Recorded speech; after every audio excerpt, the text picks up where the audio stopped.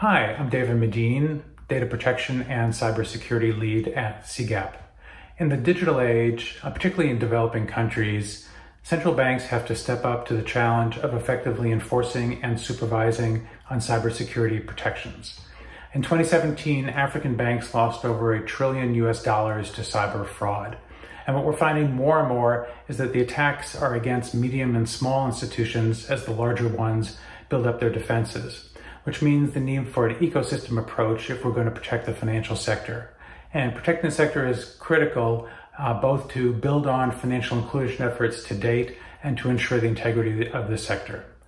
So what are the challenges? The two key challenges on cybersecurity are one, the lack of cybersecurity professionals, and two, in smaller countries, having sufficient demand to support a cybersecurity center.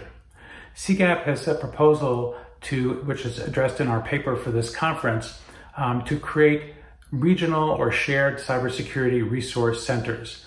These centers could build on efficiencies of scale serving multiple countries and be more effective on threat sharing across borders.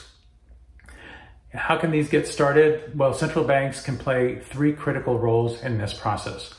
One is that they can be champions of these centers, and they can do that by either encouraging or in some cases mandating that the institutions they regulate participate in these centers. Central banks can also be coordinators.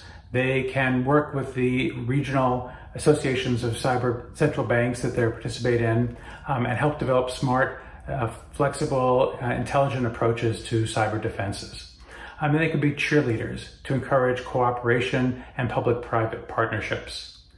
Financial institutions just can't do this on their own, and they need the help of the central bank to coordinate cybersecurity efforts.